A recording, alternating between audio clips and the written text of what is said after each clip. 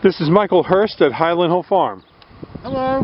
Today we are planting parrotia in the field, and we're planting it by hand using string line and shovels.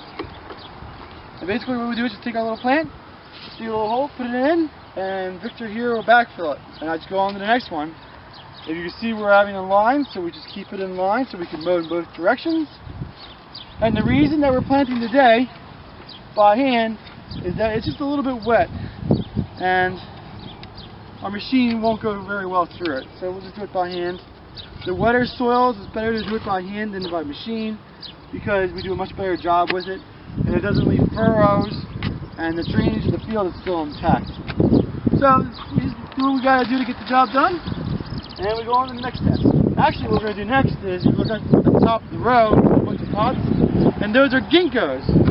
We're planting ginkgos next. And then after that, then we're gonna go dig some trees. Okay, well thank you, Mike. You're welcome.